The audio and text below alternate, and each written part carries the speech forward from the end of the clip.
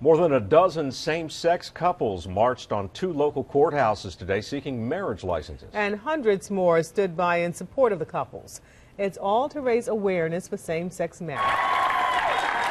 7 same-sex couples emerged from the Buncombe County Register of Deeds office to cheers.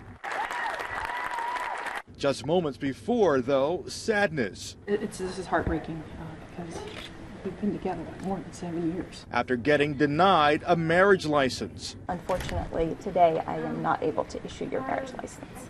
Asheville-based Campaign for Southern Equality organized the effort.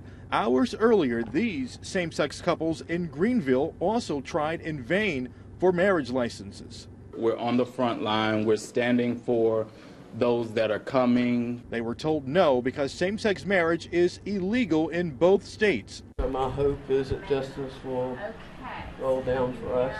One of the most outspoken critics of gay marriage is the Reverend John H. Grant of Mount Zion Baptist Church.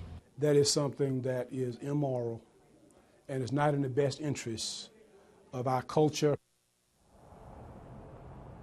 And the We Do campaign plans a similar action coming up soon in Winston-Salem and other cities across North Carolina. Reporting live in downtown tonight, I'm Mario Boone, News 13.